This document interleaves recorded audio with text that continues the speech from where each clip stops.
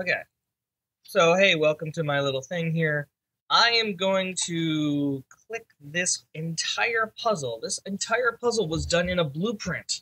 And so I have Shadow BP here. I'm just going to select it and delete it from my scene. And you'll see now it's... What? Well, I'm going to do this video first. And this light is called Spotlight. I'm just going to turn it off right now. Or, you know what? I'm going to Can I just say... I want to just turn you off. Hold on. Okay, so for now, I'm just going to turn this to 0, and I'm going to hide it from my scene. So I'm going to select that light, hide it, and now it's like it's not even there. And it's like I'm starting from scratch, okay? So I have this path here in my mountain or in my scene, and I have this little spot here. And now I'm going to build my blueprint. The entire puzzle, except for the light, is going to be in the blueprint. And so somewhere in my content, maybe I'll make a blueprint folder. So I'm going to create one called blueprints. Double click in here and I'm going to say add new blueprint class. I'm going to choose an actor blueprint and I'm going to call this monument O2 underscore BP. Right, and this is just an empty blueprint. And so let's go ahead and start creating my scene. Now, this scene root I'm going to want here, I'm going to add something for the backdrop. And I'm going to just add a cube. I'm going to call this backdrop. And actually, what I'm going to do is create another scene root first. Scene utility. And this is going to be called backing. And I want to actually drag this box into the backing scene node. And now, because I'm actually going to have two components to this, I don't know, a box I said, not box. So I've got this backdrop, and this backdrop is going to be wide. So I'm going to change the scaling of this. It's box, and I said box with a B, not box with an F. And I'm going to scale this maybe 5 times. That's right. And I'm going to scale it, I think I had it at 3 times. Oops, that's 4. 3 times and maybe 9 times here to make a really wide wall. I'm going to zoom out a little bit. Now I'm going to compile this, and I'm going to now minimize that. And I have this monument to BP. I'm going to drag it out into my world just to see how big that is. Okay.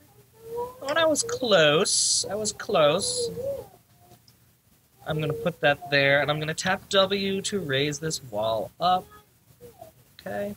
Actually, what I'm going to do, when I tap the end button, I want the blueprint to drop down to the very bottom.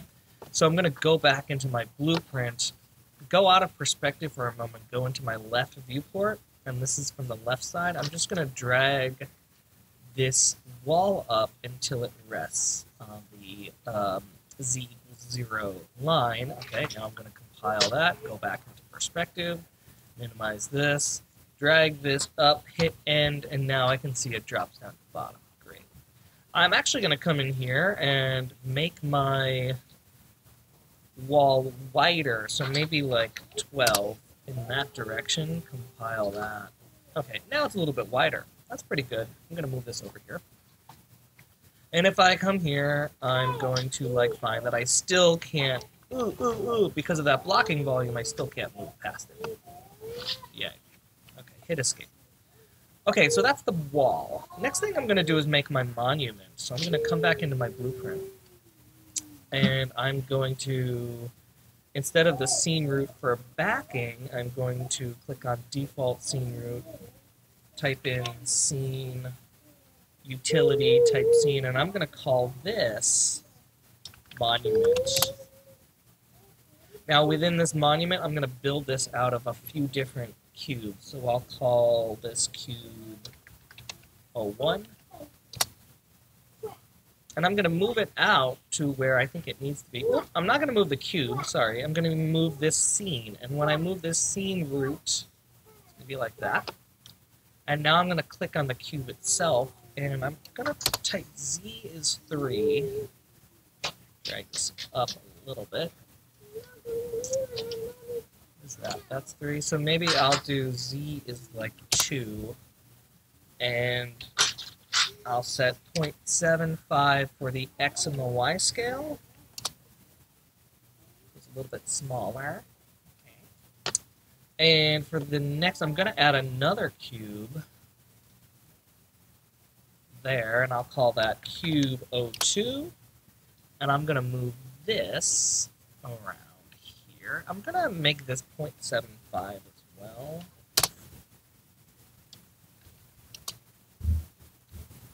0.75. They're all 0.75, or this cube is 0.75 in all directions. I might push it forward there. And I'm going to make cube O3. Yeah. I know. Let me finish this video. You've eaten a lot already. I want everyone watching the video to know that. My son has eaten a lot already. Nobody worry. Okay, and I'm going to put that cube there. And the idea is to make an object that is going to spin around that you shouldn't really know what it is, right? By just looking at it. Like, how would that make a cube? Well, let's kind of have some fun with that. But before I do that, I'm going to make another scene component in my Monument O2BP, and that is going to be type scene, down, scene, and that's going to be button.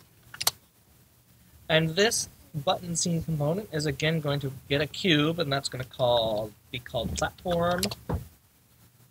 I'm going to select the button scene component and move it around here. Now the platform, I want that to be that yellow, or whatever you choose. And its Z is going to be 0.25, because I want that to be like that. And then on that platform, I actually want the box collision to be on that. It did. And I'm going to raise that up. Okay, and that's what the button looks like. So when I stand on that, it'll hopefully activate something. I'm going to compile this. I don't need to save it. And I'm going to look to see how my scene looks. Oh my gosh, everything's on the other side. Can you believe it? So what I'm going to do, I could just rotate this, but I don't want to. I want to come into my scene. Oh no, let's go ahead and rotate it. In my scene. So I'm going to tap E. Come on. Tap Monument O2 BP in my scene, and I'm going to just rotate this 180 degrees. Yes, there we go. And now I can see how that blueprint looks in my scene. Yay. So I need to move this button. So what I like to do is kind of zoom this over here, open up my blueprint in a small window over here, and I can move this in real time. Oops, I was moving the, not the scene root. And the reason why I made these all scene roots is so I can click the button and only move everything about the button. I'm going to rotate that so that is a square. The platform in there and raise it up. There we go. Now for the monument, I can select the monument scene root and kind of move this around here. Raise it up if I need to. Go. Oh, there's a tree lugger. And I think... Ooh, cool. Oh, and it's driving in there. Okay, I'm going to compile this. Now, for the light, my light component is going to be in the level itself. And the reason is, just for me, I found that it was easier to control the light in the scene. Oh no, bye tree lugger. In the scene rather than in the blueprint itself. So I'm going to click that, go to your place. Oh, bye tree lugger forever. Go to your modes panel, go to place, and go to lights, and we are going to drag a spotlight here. You can choose a different kind of light if you choose. We already have a direct light. Oh, good. Oh, and now it's disappeared. And so this should place a shadow on your wall if it goes long enough. So there are a couple things we might have to do. I don't know. Yeah, we might have to beef up intensity. What, Fox? Why is pistol pistol? Oh, I don't know. I hate it when they do that, though. They made one drawer look like two drawers. I think they're liars. But that's okay. They don't know they're liars. The other thing we can do is change the attenuation radius. Push it back to make sure we're actually seeing something. And I actually think what's going on is there's too much light in the scene. Oh, yeah. So I'm going to click this, and that's where I'm going to go to my backing, right? And I'm going to add a overhang. It'll be a cube, of course. Oh, okay. I'll miss you. Oh. And I'm going to do the same. Okay, so this is 12. So I'm going to set the overhang scale and the Y by the same. I'm going to scale the Z by 0.5, so it's shorter. Maybe I'll change that. And I will create a long, I guess that's going to be about 3 scaled in the X direction. And move it like that. Yeah, I need to scale that. Probably 0.1 is good enough. Pretty. Let's see how that works.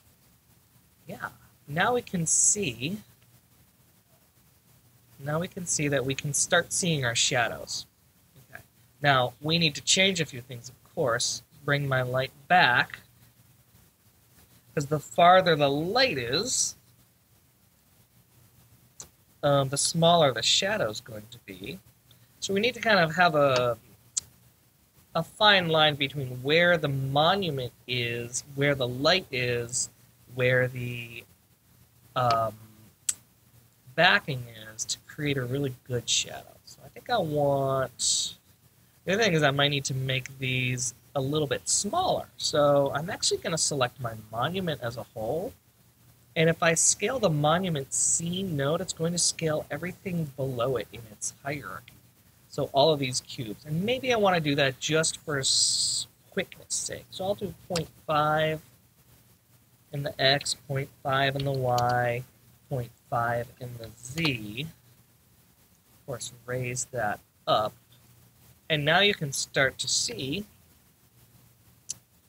that there. That's starting to kind of show something. And I could even bring that light closer and again make it there and scale that even more. Scale the monument even more to like 0.2, 0.2, 0.2.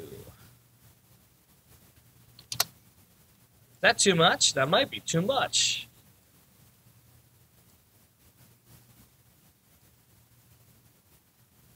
I wonder why that's too much. Oh, oh, oh. There we go. I'm going to rotate this light. So it's a little bit about rotating the light.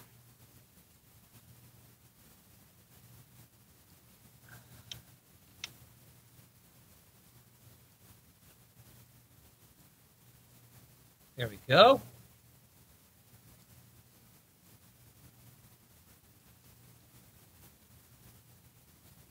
Okay, and we have to be pretty close before we can see these shadows right now. For now, that's where I'm going to stop this video, and I will return when I have some good, good numbers to talk to you about. All right, bye.